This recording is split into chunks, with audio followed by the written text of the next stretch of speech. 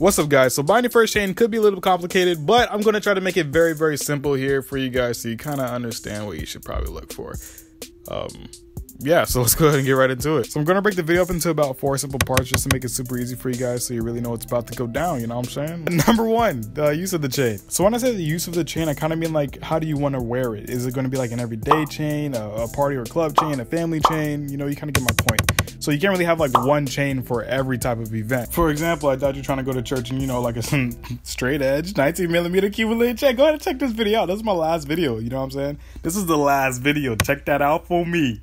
All right, let's continue. But yeah, once you have the use of the chain down, the next thing you want to look at is what kind of link you want for the chain. So I tend to match up the use of the chain with certain types of links. For example, the Cuban link to me normally equates to like a party or a club chain a lot of times. Or the Franco link equates to like a family chain or an everyday chain. The tennis link equates to a party or a simple outing chain. And of course, we compare these so many different ways, but I'm just trying to keep it simple for you guys so you understand what kind of look goes for what kind of event in a sense.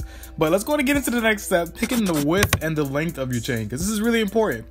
This is a very important step if you want to look correct. Now, the length and the width is important because it really ties in the first 2 steps, which we know now is the use of the chain and the type of link you want. So honestly, it's kind of hard to explain why this step is so important, but I could definitely give you an example so you kind of get my point a little bit better. So for example, you got an uncle, and we'll just call him Uncle Chain Nigga because he always giving out chains, right?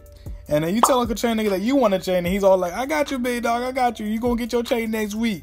And y'all excited, and he comes up and surprises you with one of these droopy long chains that kind of touch your navel, and you kind of looking at him like with all this disappointment. You can't fight Uncle Chain Nigga because he used to be a part of the Brips, and you don't really want to get shot or cut or whatever it may be. So now you got to live with this chain that's too dang long and too dang skinny to be walking around with. It looks like a jump rope around your neck, and you really don't want that. Most people want a chain that kind of goes down to the length of the nipples. Not to be funny or anything like that, but it's normally about 18 to 22, or I'd say probably even 24 inches long. So you don't really want it too long. And if it's going to be about 24 inches long, you don't want the chain too thick either, depending on the type of link that is.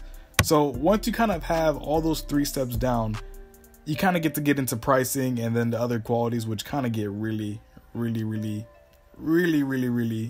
tedious. So next you have pricing, and you know, pricing comes on so many variables that I don't even know why I added it to this list. But pricing, of course, varies on the carats of gold, whether it's solid or gold plated, the length and the width as well. Basically think of it like this: the longer and wider the chain, the more material it takes to make it. So this kind of goes with the plating and solidity of the chain too. So just keep that in mind when looking to purchase the chain. And you have to realize that all of this kind of ties into play when, you know, buying from whoever you're buying it from. And for the little bonus piece I got here, talking about buying it from, I do have a link down in the description. So, you know, $50 off your first purchase if you buy from the Gold Shop.